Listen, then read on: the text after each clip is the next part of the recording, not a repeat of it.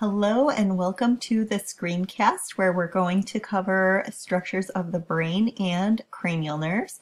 The illustrations you'll see in this presentation are from McKinley's Anatomy and Physiology textbook, University of Michigan's Blue Link, which I highly recommend checking out, and Netter's Atlas of Anatomy and other various anatomy textbooks and atlases. Before we start discussing the structures in your lab manual, I wanted to bring your attention to what the difference between the cerebrum and the cerebellum is. The cerebrum is the main mass of the brain that you typically think of when you think of the brain, but we also have this smaller little brain back here, which is called the cerebellum. That term literally means little brain. And so moving forward, I did my best to go in the order of the structures in your lab manual. So first we'll begin with the superior view of the brain. Here we could see that the brain is divided into a left cerebral hemisphere and a right cerebral hemisphere. And soon we will talk about this space in between that exists, which is called your longitudinal fissure. On the brain, we can also see, I'm going to back up here real quick. We can also see a couple different lobes. We have our frontal lobe, the parietal lobe, and the occipital lobe. And all of these were named based on the bones that overlie them. This is another view of the brain where we have an anterior view. And in this view, we could see the frontal lobe and the temporal lobe laterally. Dividing the two cerebral hemispheres, we have the longitudinal fissure that is pictured here, or this is also called the mid-sagittal fissure. Now, before we discuss any gyri or sulci, I want to discuss what these terms mean. When we look at the brain, we can definitely see that there are convolutions and depressions here. The convoluted portions, or the area that rises up on the brain, is called gyri. That is the plural form. If we're just talking about one elevation, that is a gyrus. The depressions that you see are called sulci. That would be plural, and sulcus is the singular term. So some examples on this brain that we have pictured here would be these gyri, and then the depressions that we see at the purple arrows would be sulci. Moving forward from there, we can now learn about the precentral gyrus and the postcentral gyrus. The precentral gyrus is a part of the frontal lobe and is in charge of motor functions. You may also hear this called the primary motor cortex. Posterior to this area, we have the postcentral gyrus, and this is a part of the parietal lobe and is also called the primary somatosensory cortex. You can remember the order of these functions by thinking it is in alphabetical order. M comes before S, or you can think of the motor goes in the front of the car. Know that both of these gyri are also going to be found on the right hemisphere as well. So it is bilateral. The central sulcus is found between these two gyri, and it really just helps to separate out the two cortices. This is another view from APR of the central sulcus. Now let's move into a lateral view. Here I wanted to show you what the precentral gyrus would look like from this lateral view. And here is a view of the postcentral gyrus. Now let's move into some new terminology. Sitting between the temporal lobe over here and our parietal lobe, which would be above over here, is our lateral sulcus. So once again, this sulcus is a depression, and it separates this temporal lobe from the parietal lobe. We can also see back in here is your occipital lobe, and this would be your frontal lobe. Another fissure we need to be aware of is your transverse cerebral fissure, and that can be found between the cerebrum and the cerebellum. Later we'll talk about some important dural folds that lie within this area. Here's our cerebellum. Here's just another illustration of a mid-sagittal view of the brain, where we would be able to see the midbrain of the brainstem, pons of the brainstem, and the medulla oblongata of the brainstem. I wanted you to be aware of what this looks like in a mid-sagittal view so that we understand how we can view it from different perspectives. Here's a cadaveric view of that brainstem. We have the midbrain superiorly, the pons in the middle, and the medulla oblongata inferiorly. Now let's move into inferior views. So when we look at the brain from an inferior view, we will see that the frontal lobe, of course, will be the most anterior. Lying inferior to this frontal lobe, we will see the olfactory bulb. This will assist in bringing down cranial nerve number 1, which is the olfactory nerve. More on this in the coming slides. Moving posteriorly, we could see our optic nerve. Now this has been transected here because we would see it extending out anteriorly, bringing in fibers from the retina of the eye. We'll discuss this optic nerve, also known as cranial nerve number 2, later in this screencast. But where these optic nerves continue posteriorly, we will have some fibers cross, creating the optic chiasm. And from there, these fibers will head toward, eventually, the occipital lobe. And these fibers are now called the optic tracts. Continuing posteriorly, that small gray dot in the center is representing the stalk of the pituitary gland. Typically, when we remove the brain from the cranium, the pituitary gland will stay in the cranial cavity. Posterior to this, we will find the mammillary body. And then we could start to see our brainstem structures. So here would be the midbrain. Next, we have the pons, and most inferiorly, we have the medulla oblongata. Continuing down from the medulla oblongata, this area would be the spinal cord. And we, of course, have our cerebellum here. Now let's move into a mid-sagittal view. The highlighted portion is your corpus callosum. This allows the right cerebral hemisphere to communicate to the left cerebral hemisphere. Inferior to that corpus callosum, we have a wall that sits between our two lateral ventricles, and this wall is called septum pellucidum. This makes sense because the word septum means wall.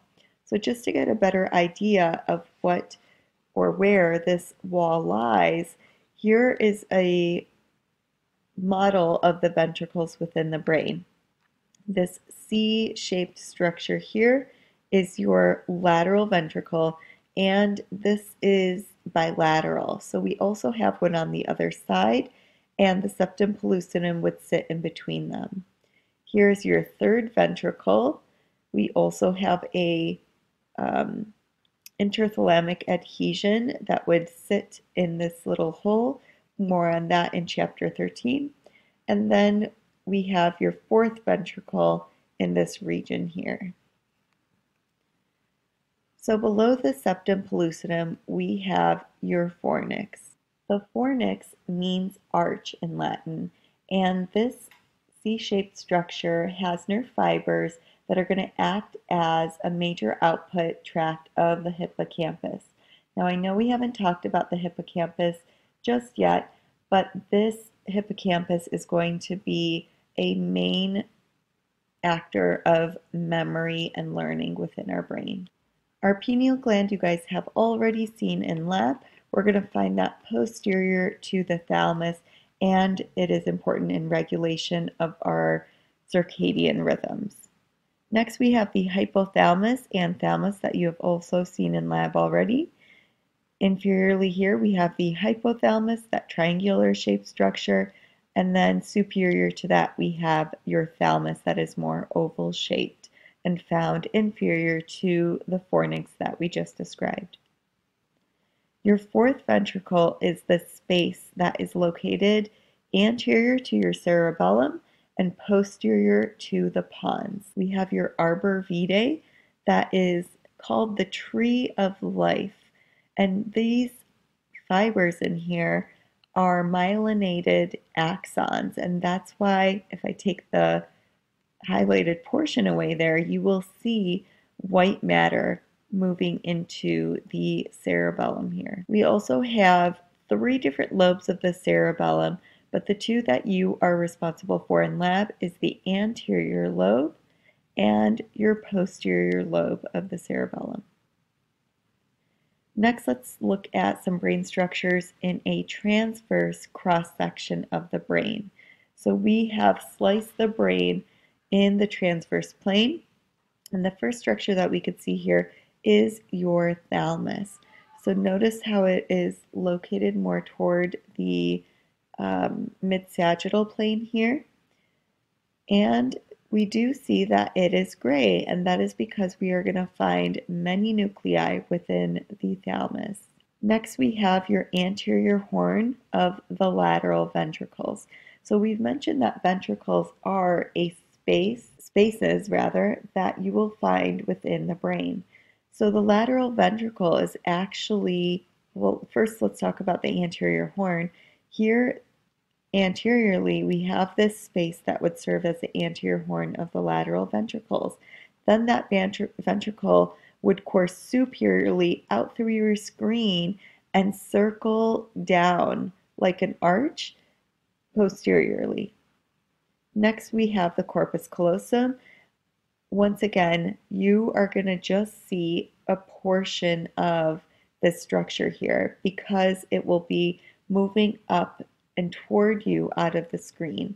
So here we have the anterior portion of the corpus callosum. As corpus callosum would continue posteriorly, it would be a 3-dimensional way. It would be moving out toward your screen and circling posteriorly. So here we could see a little bit of the posterior aspect of the corpus callosum. Next, we have your cerebral gray matter, and that we will find on the periphery of the brain. Remember that we have cell bodies of our neurons here.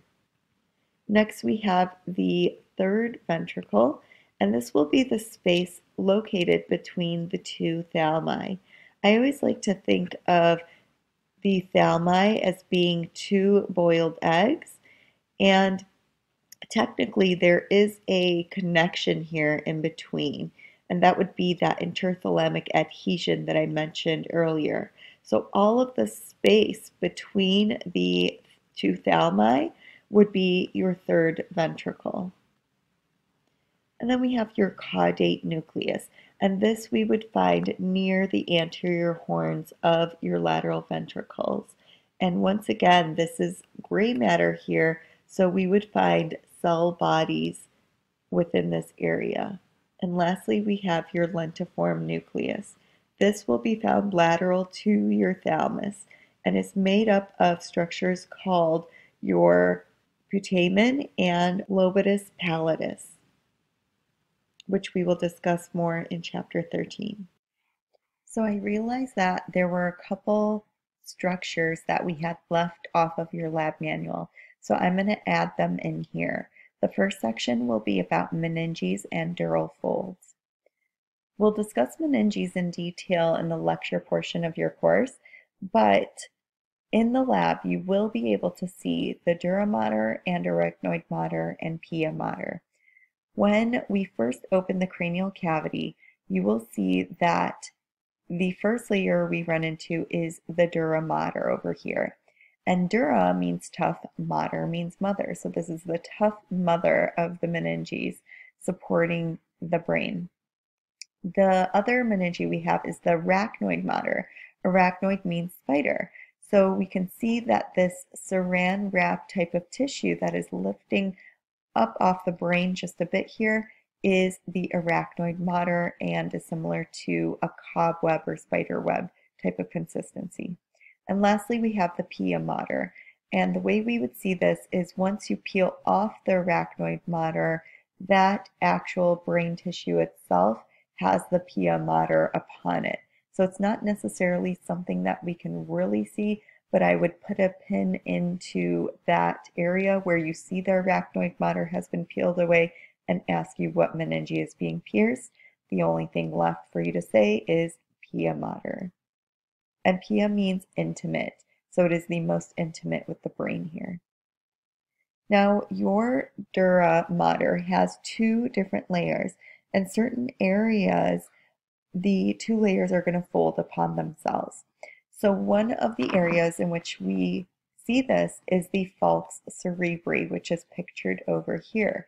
This falx cerebri sits within the longitudinal fissure between the right and left hemispheres of the brain, which are not present in this image here. The other dural fold that you can see in this image is called the tentorium cerebelli. So this forms a tent over the cerebellum, and you could see this a bit better in this superior view of the cranial cavity. So this is anterior, this is posterior.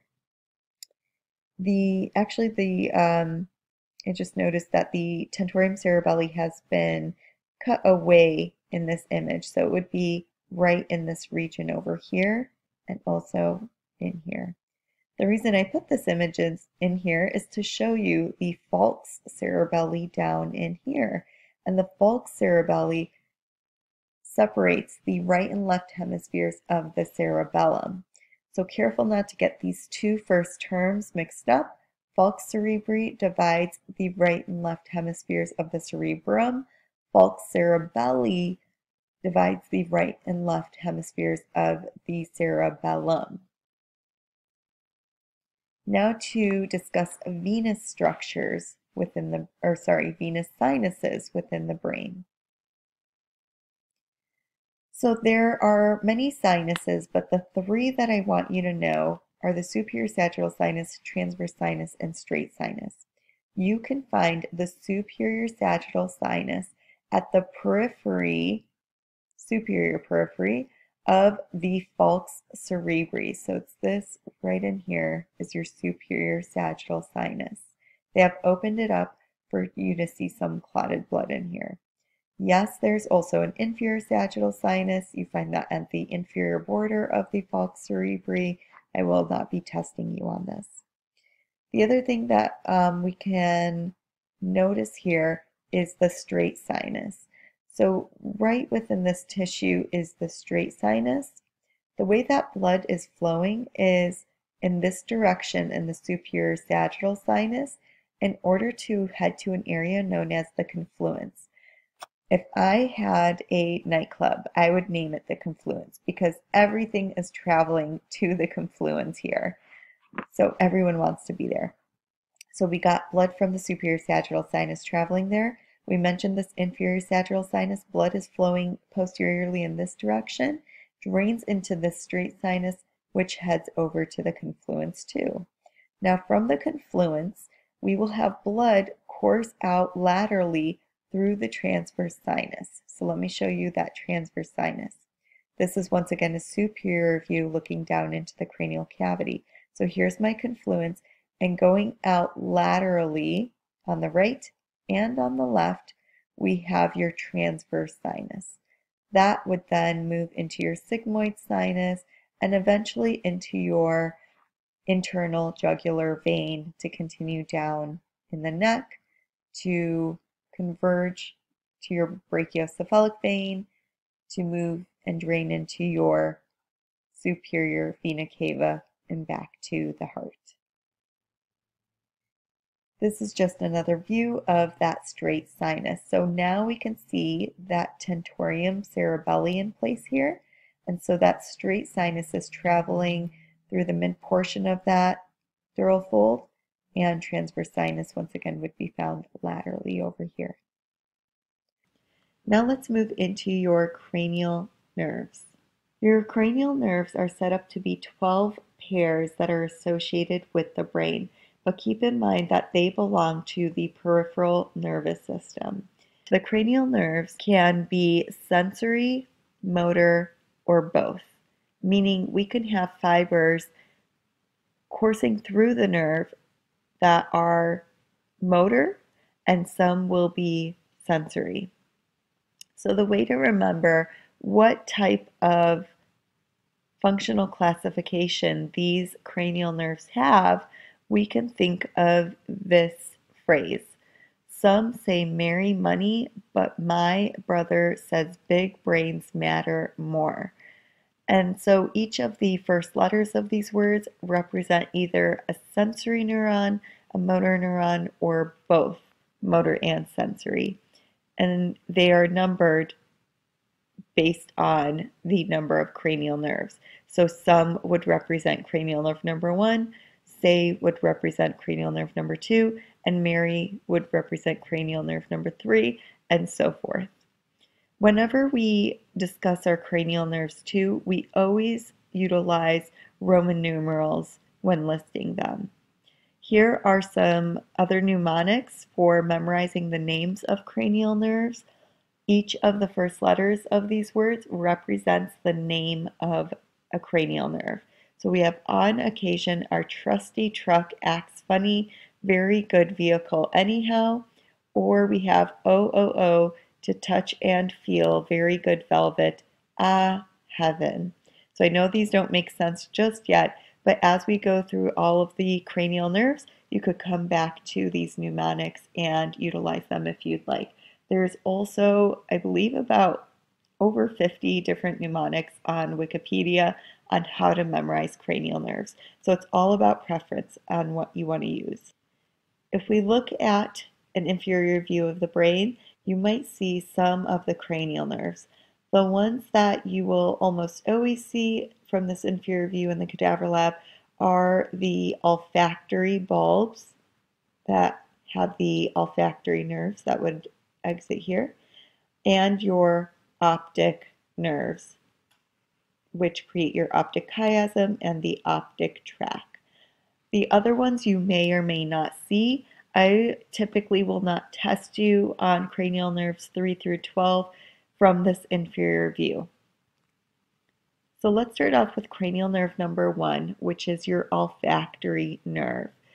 Your olfactory nerve is going to arise from olfactory receptor cells of your nasal cavity. Now remember that your olfactory nerve is purely sensory. So we are going to start off by getting some type of stimulus, which in this case would be a chemical stimulus of smell within the nasal cavity. That nerve will then pass through foramina of the cribriform plate, and I've put this in an image on the right to help you remember what the foramina of the cribriform plate was, and this, remember, belongs to the ethmoid bone. From there, the fibers will synapse on the olfactory bulb that we just saw in the previous slide. And I wanted to show you this view as well. This is a mid-sagittal view. So here we have your olfactory nerve. It's coursing through the cribriform plate, the foramina of the cribriform plate, connecting through the olfactory bulb, and from there it is going to travel to the temporal lobe to synapse at the olfactory cortex. Next we have cranial nerve number 2, which are the optic nerves. Your optic nerve is going to arise from the retina and pass through the area of the cranial cavity known as the optic canal. Now once they pass through the optic canals bilaterally, they will converge to create the optic chiasm. So you could see some of these nerve fibers do cross over and others do not. Once we get past the optic chiasm, those nerve fibers travel through the optic tract over to a specific nucleus within the thalamus called your lateral geniculate nucleus, where they will synapse. From there, we send signals through optic radiation fibers to the visual cortex in your occipital lobe. This is another nerve that is purely sensory information, so we will only find sensory nerve fibers here. Just wanted to show you how you will see this in lab looking into the cranial cavity. So here's your optic nerve. The way I remember this is cranial nerve number 2 is because optic refers to the eyes and we have 2 eyes. Next, we're going to discuss the cranial nerves that exit through the superior orbital fissure. So just to orientate you really quick, this is where your foramina of the cribriform plate was, and this is where your optic canal was. So now this area here is your middle cranial fossa, and these little slits here are the superior orbital fissures. So the nerves that will course through here is cranial nerve number 3, oculomotor nerve, cranial nerve number 4, which is your trochlear nerve, cranial nerve V1, 5-1, which is known as your ophthalmic nerve. Now notice that we said V1, not just V for 5, and that's because we will soon learn that cranial nerve number 5, known as your trigeminal nerve, will give off 3 branches. So this is the first branch off of that trigeminal nerve. And lastly, we have cranial nerve number 6, your abducent nerve. So we'll start off with cranial nerve number 3, your oculomotor nerve. Your oculomotor nerve is going to extend from the ventral midbrain pass through your superior orbital fissure that we just saw, and head over to our extrinsic eye muscles. 4 of them total to be specific. And they're going to function in raising the eyelid and directing the eyeball in certain directions. So I'm not holding you responsible to know all of the muscles that it innervates. We will discuss this more in our special senses lecture. The other job that our oculomotor nerve does is to constrict our iris, and it does this through our parasympathetic nervous system. So we have some of the motor fibers in here a part of our parasympathetic nervous system, and it will also help to control the lens shape in order to focus our view. So the way I remember what cranial nerve number 3 is I think of oculomotor as oculomonster. So I think of it as a triclops monster, which is going to have 3 eyes, and that'll help me remember cranial nerve number 3, and also help me remember that we are going to have some type of function having to do with the eye. So you may be wondering, what is extrinsic eye movement? And there's also something called intrinsic eye movement. So intrinsic eye movement is when we are going to be changing the musculature of your iris to change your pupils. So it would be going from dilated pupil to constricted pupil. Whereas intrinsic eye movement will have to do with actually moving the eyeball around, looking up, looking down, laterally, medially, and so forth. Now let's move into cranial nerve number 4, known as your trochlear nerve. These fibers are going to travel from the dorsal midbrain and enter the orbit through the superior orbital fissure.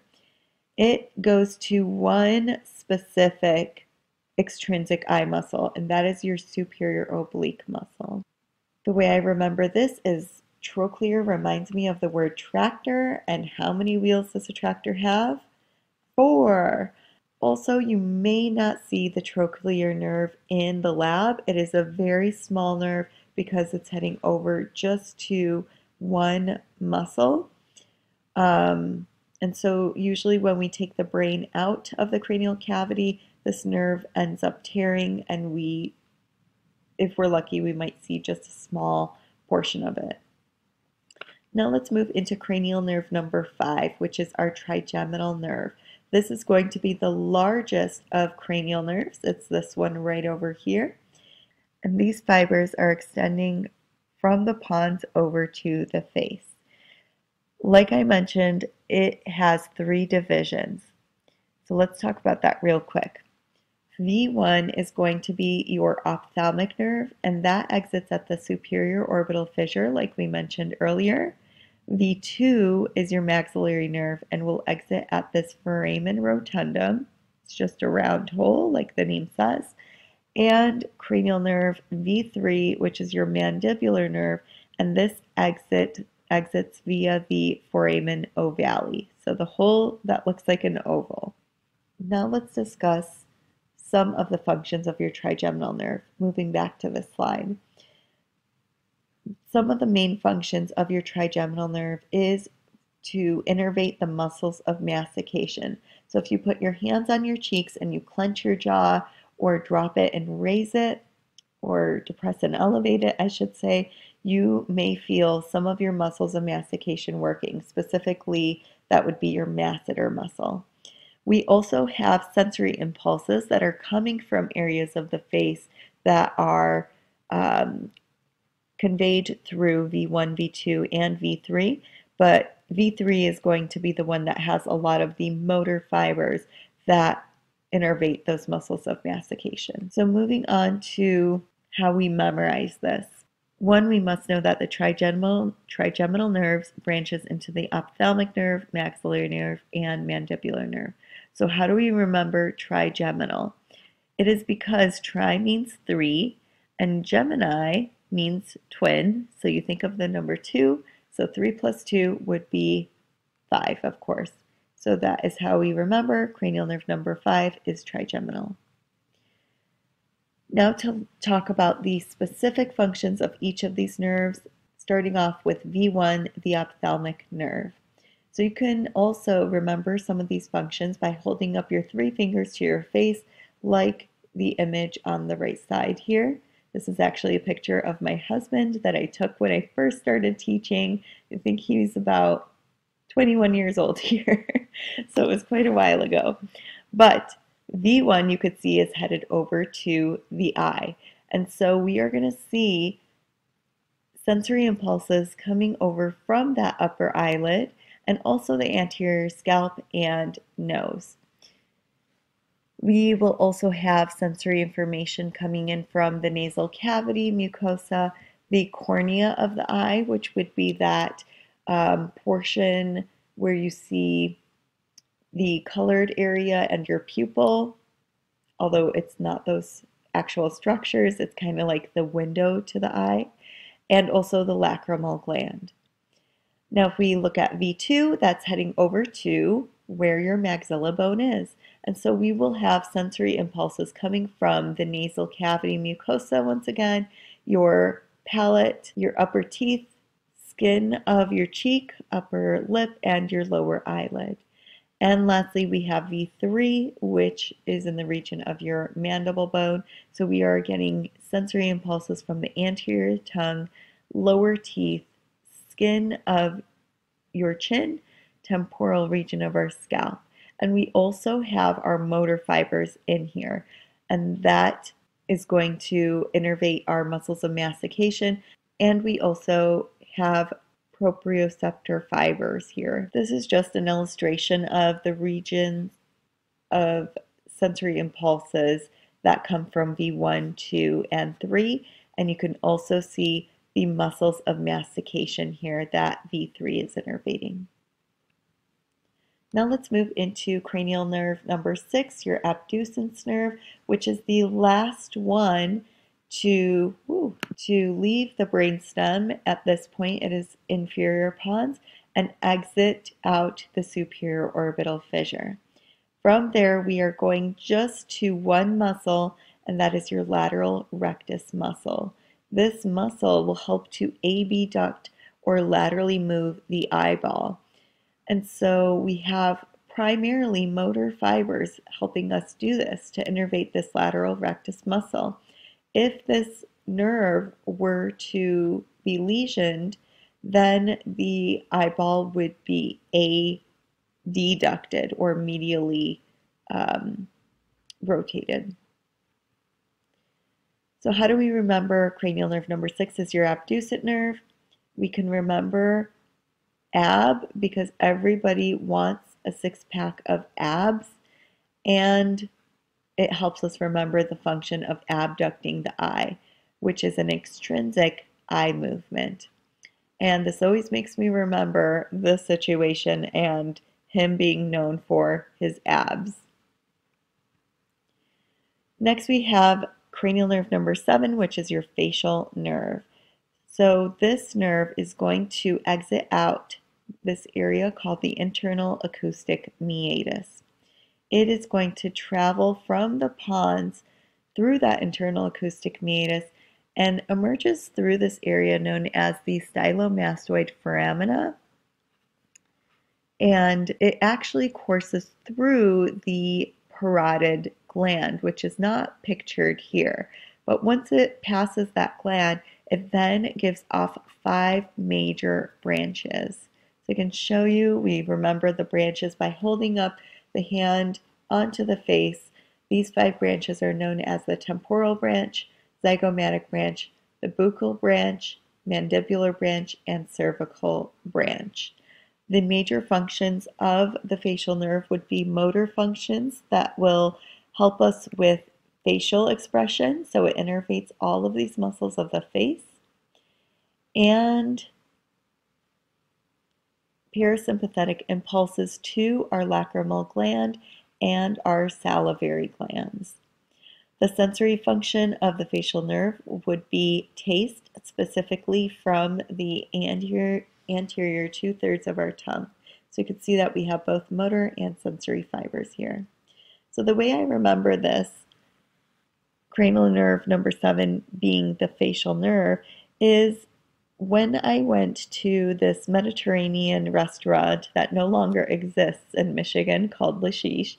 I was sitting with my friend, and the waiter comes over and he says, "How old are you?" And I say, "Oh, I'm 17. I'm feeling, like, oh, I'm about to graduate high school and go to college, feeling all mature." And the waiter says, "Huh, I thought you were 15. Lucky face." And I thought, what does lucky face mean? And I don't want to look like I'm 15. I want to look more mature at this point in my life. So that later on, when I entered college and took my anatomy course, was a blessing because now I can remember lucky number 7 is lucky facial nerve. Next we have cranial nerve number 8, which is your vestibulocochlear nerve. Here we are going to have your vestibulocochlear nerve leave inferior from the pons and head through that internal acoustic meatus once again. But we have 2 separate divisions of this nerve. We have a cochlear division that is in charge of hearing and a vestibular division that is in charge of equilibrium or balance. As you can imagine, this is mostly a sensory type of function, but we do have a small motor component here that will help to adjust the sensitivity of the receptors within the inner ear. Here is your internal acoustic meatus, just as a reminder of where that exit is for our vestibulocochlear nerve. Now, if someone were to have a tumor near this area, known as a acoustic neuroma, that might impinge upon either your facial nerve or your vestibulocochlear nerve. And so we know that the effects that this would have would be issues with our hearing or balance, or it might even affect our muscles of facial expression. And the way I remember what cranial nerve number 8 is I think of the cochlea all curled up like the number 8. So that helps me remember vestibulocochlear nerve. Next we have cranial nerve number 9, the glossopharyngeal nerve. This nerve is going to exit from the medulla to leave our skull via this large opening here called the jugular foramen. And you'll see that 3 nerves will exit through this hole.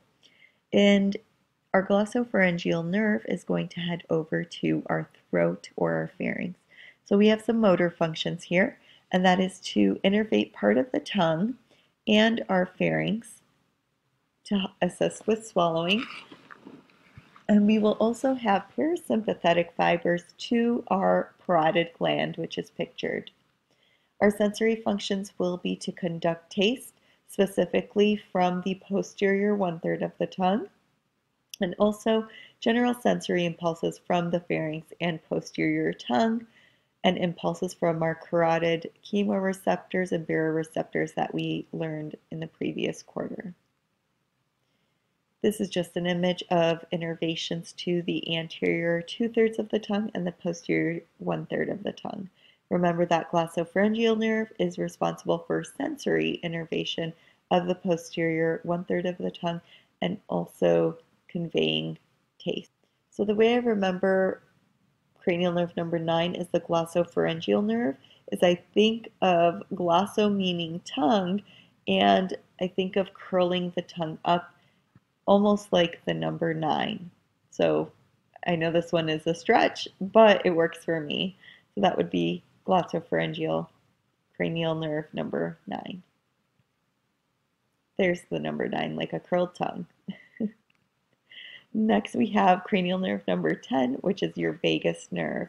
This is going to be the only cranial nerve that extends beyond the head and the neck region. It is our longest cranial nerve that we have. So fibers will exit through the medulla and head toward the jugular foramen of the skull to exit here. The motor fibers within the vagus nerve are mostly parasympathetic and will help regulate activities of our heart, our lungs, abdominal organs, specifically the smooth muscle in that area. And we also do have sensory nerve fibers here too. We're going to carry impulses from our thoracic and abdominal viscera, also the baroreceptors, chemoreceptors, and taste buds on the posterior tongue and pharynx. The way I remember cranial nerve number 10 is the vagus nerve, as I think of the club in Vegas known as XS. And so obviously X refers to the number 10, and Vegas, even though spelled differently, is like the city Vegas in Nevada. Las Vegas, of course, is what I'm referring to. The other thing is it takes a long time to travel from Illinois to Nevada or Vegas. And so this nerve is the most well-traveled. Its name, Vegas, actually comes from the term vagabond, meaning wanderer. So it wanders I shouldn't say all throughout the body, but definitely the furthest of all the cranial nerves. Next, we have cranial nerve number 11, which is your accessory nerve, or sometimes it's referred to as your spinal accessory nerve. And this is because it is debated as to whether this is a true cranial nerve, because it is formed from rootlets ventral rootlets of C1 to C5 from the spinal cord. Then it enters the cranial cavity and exits out the jugular foramen. So it is traveling through 2 foramen to be specific. First, that foramen magnum, the largest hole in the cranium here, and then back out through the jugular foramen. So we say it has dual origin, both the brain and spinal cord.